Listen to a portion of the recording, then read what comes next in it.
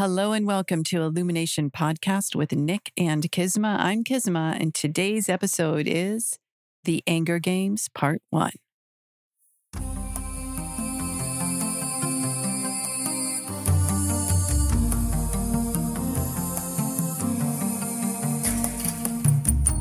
Hello and welcome to Illumination Podcast with Nick and Kisma, bringing you ancient wisdom for modern day success so that you can have the mindset to get your life and business set.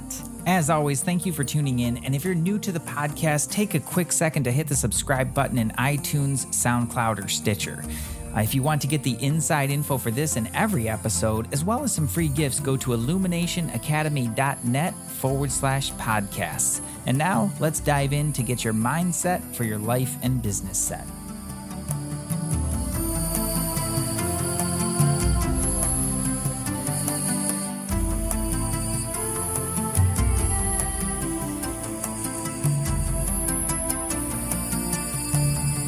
Well, hey there, Nick. Hey there, Kisma. What's going on over there, Angry Bunny, you? Angry bunny. Are you an angry bunny? No, not anymore. Oh, you used to be an angry bunny. Is that why? Let's just give a little overview of why the Anger Games, because it's a pretty cool thing we're going to be talking about this week and next week. Why the Anger Games? Well, there's a lot of reasons for this. What are they? One of them is that the world these days is having a massive need to be right. And people are really angry with one another.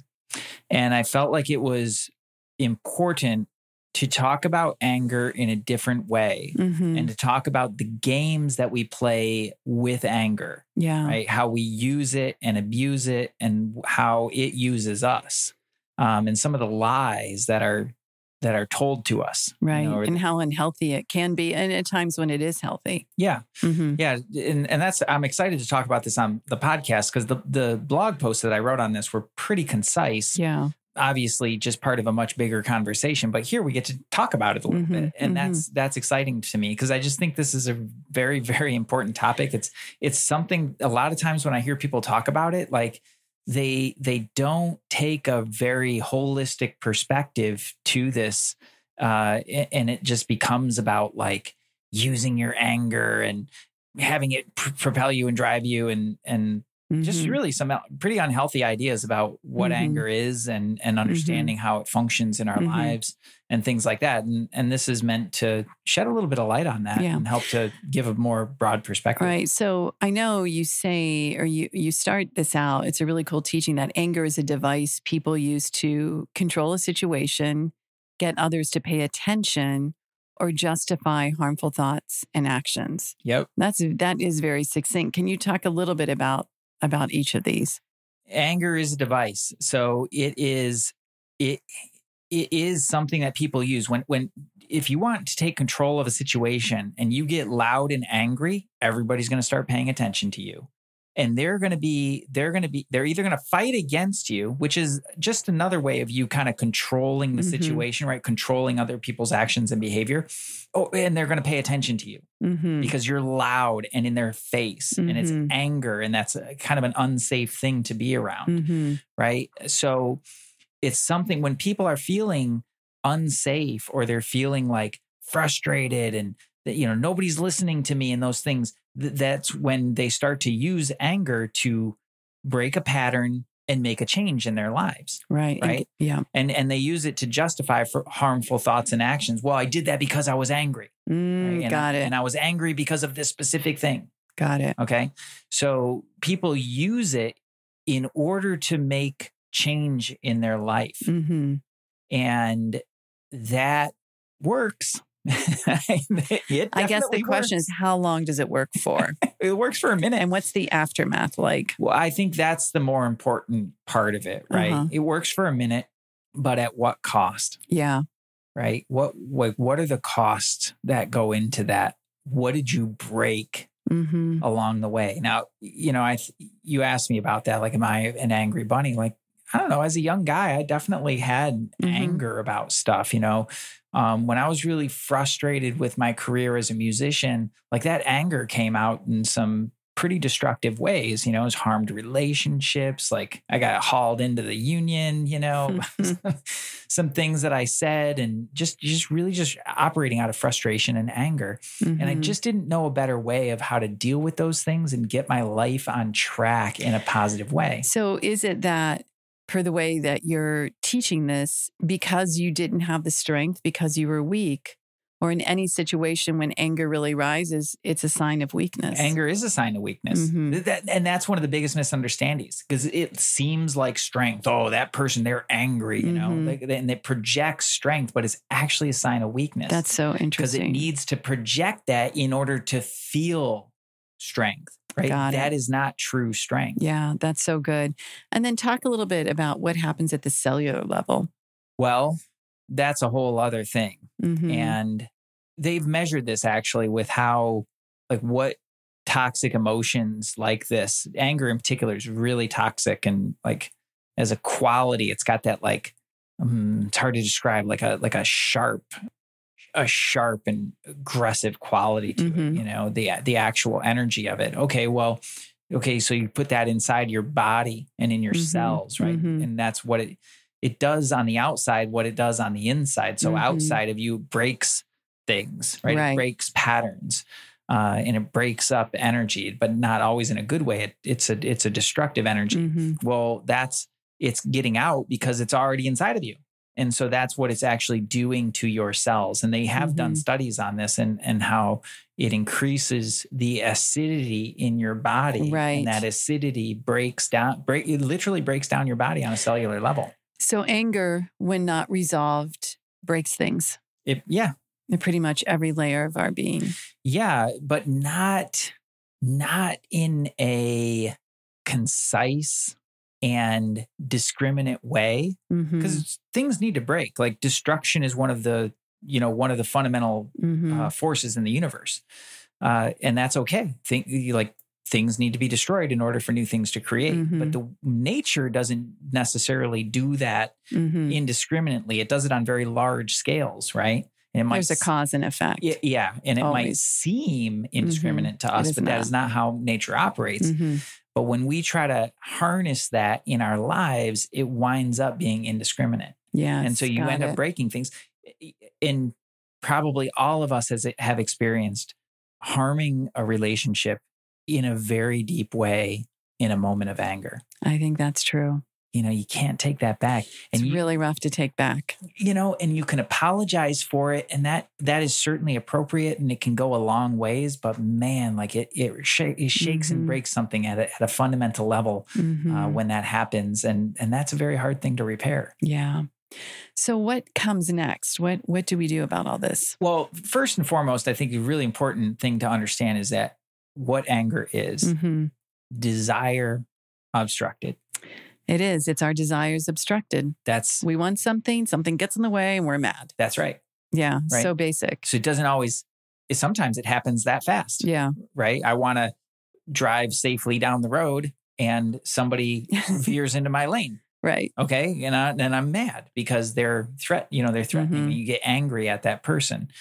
Right. You don't realize in the moment just how impotent that anger is. Like it's entirely useless. It is useless, isn't it? Completely. Yeah.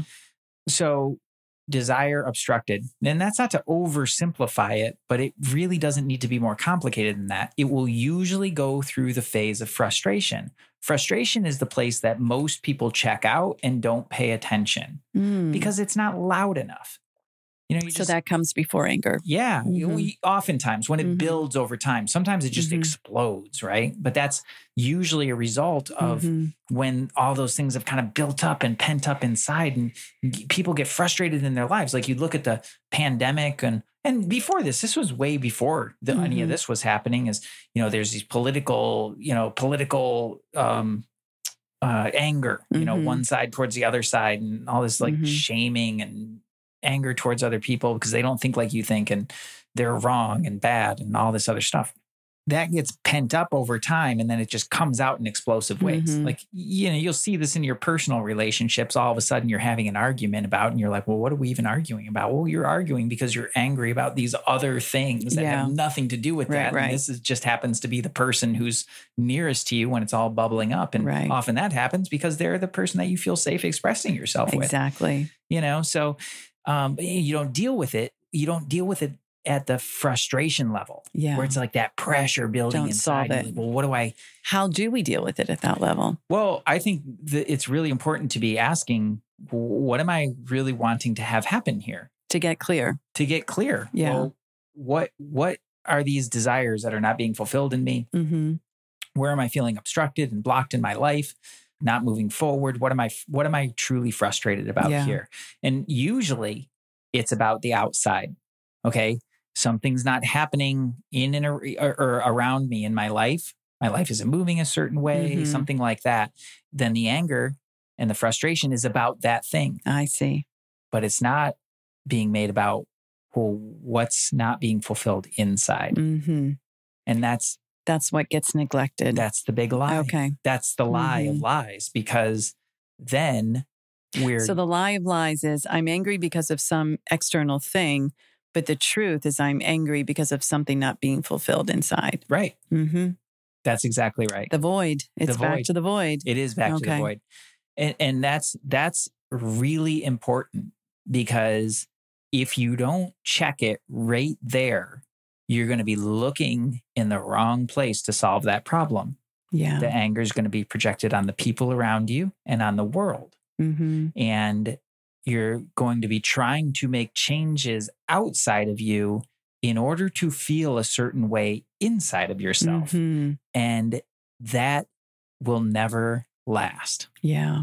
It'll maybe work for a minute, Yeah. but you'll I break mean, a whole bunch of stuff. Yeah. Well, this is really a kind of a cool way to look at anger, because when we understand it as an energy and we understand where it's coming from, it actually puts some things in perspective. It does. Yeah. And I think it helps us to get a handle on it in Mhm. a different way. And that's important. Mm-hmm. It's important to be able to talk about it too. A lot of like, people don't necessarily talk about their anger until they're really angry. Mm-hmm. So moving on because I know we're going to talk more about this next week as well. What happens when one doesn't, what's that winding into a destructive emotion do? Well, we often don't have really grounded conversations about the things that are frustrating to us and the Mhm. things that we're angry about, Mhm. right? It has to kind of blow up in order to get to that point. And what happens along the way is that we're not prone to take a real sense of responsibility Mhm. for that. And so what we do is we justify the anger. Justify it. So you build a case Mm-hmm. in your head Mm-hmm. about why you're angry. It's because of this thing and that thing and that thing, right? It's because of this person did that thing or didn't do that thing. Mm-hmm. And now I'm angry, right? Or Got this it. situation is developed in a way that I don't like that. And now Mhm. I'm angry about it, or of course that can be turned in on yourself too, Right. which is also, It's really destructive. yeah, it's like a double whammy, right? Mhm. Because not only is the anger inside of you, but it's slinging back around to attack your own body and your own being. And so then when we entrench ourselves in that whole perspective of what's going on, then we're blind to any solutions that would be far more productive. I mean, think about it. Mm-hmm. When you're too busy building your case for why you ought to be angry, Yeah. are you really thinking about You're not in solution, you're in problem. you're just winding into the problem and just Right. fanning that flame. Right. So Got it it. gets really intense. But that's what people are doing. They call Mhm. it righteous anger.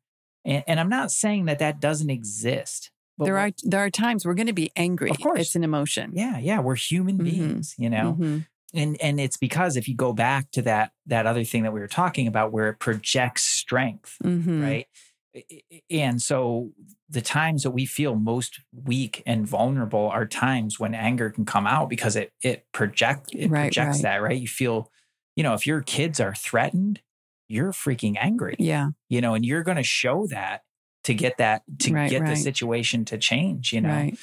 But what happens though is that gets people wind into that and they justify, and then they go back and play it around. And, well, yeah, of course I was supposed to be angry and blah, blah, blah. And then it builds, right? It's an energy, it That's right. attracts, it's a vibration. So the next thing, you're surrounded by angry things, angry people. And then you become what? Dependent on it to make change in your life. Well, yeah. And that's something I talked, we'll talk more about this, I think, because it can be effective for creating change. I like David Hawkins' chart, right? Yeah. From Power versus Force. It's like anger is an important emotion to break through something. It can be. Yeah. It's really charged. You know, it's a really powerful emotion.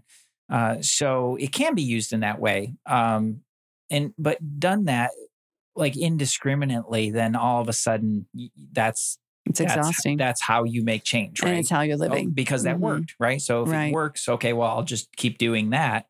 And then you wind up, just getting really angry. Right. Yeah. Like I remember, again, one of the times that stands out to me is one of the times when I was most angry in my life is when I was really frustrated in my career in orchestra administration. I was wanting to do other things in my life, but I didn't know how. And I felt trapped and I felt insecure about all these things. And I was just like, oh, like I want something to change, but I don't know how to change it. Right. So that kind of built up in me. And I remember just feeling a lot of indiscriminate anger about things. And then it would come out and then something would change.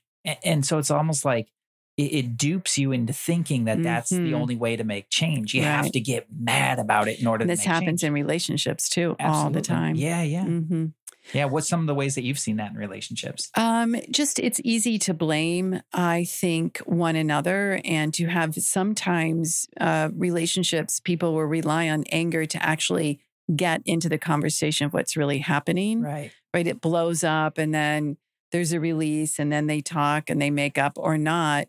But I think, we want to master that communication, be able to have open conversations before the frustration, the anger set in. Yeah. Or at the very least, when it's just in the stage of frustration. Oh, man, I'm really, it's when we're watching on the watch list, right? If you've listened to our previous episodes, we talk about the watch list. Well, one of the ones that we binged on over the summer was Rain. Oh, yeah. And I remember sitting next to you and I'm like, man, if they could just talk about this more openly. And you're like, it's a show. It's a show. What are you thinking? It's like 16th century. Yeah. It was a really fun show to watch. But people didn't communicate, they didn't communicate what was really going on inside of them and what they were worried about and all these things. Like they're so busy like hiding that stuff and trying to manipulate the situation in some other way, and it's not working out. And then they're frustrated and angry with one another. And then it finally comes out, Yeah. Finally, the real thing. I mean, that's one way to do it. I don't want to make it wrong. Yeah, but you're right. It's exhausting.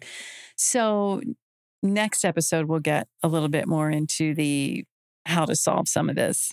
Yeah. The most important thing is to consider for yourself that it just might be possible to get what you want without anger. That's a great place to start. That's fabulous. Just start there. Just might be possible. And the first piece is to really examine what's going on. Like what is not being fulfilled inside of you that you're getting angry about. Right. If you can I'm not even saying you have to get exact with it, but if you can just put a little bit narrower focus on that to see like, oh man, like and really accept and own for yourself that you're feeling unfulfilled or unsafe or whatever you're feeling around that, that is causing you to feel anger, rather than projecting it out and building a case for why you're supposed to be angry at someone or at the world.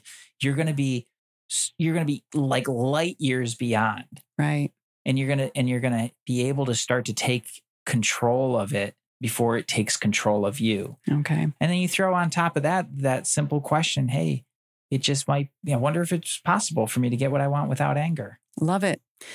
All right, everyone. You heard it here on Illumination Podcast with Nick and Kisma. The Anger Games are going to be back with part 2 next week. So tune in, subscribe, share, rate, do all that fun podcasty stuff so we can get in front of more people. And we definitely appreciate you. Share it with an angry bunny, but do it anonymously. All right, gang. We'll see you soon. Much love.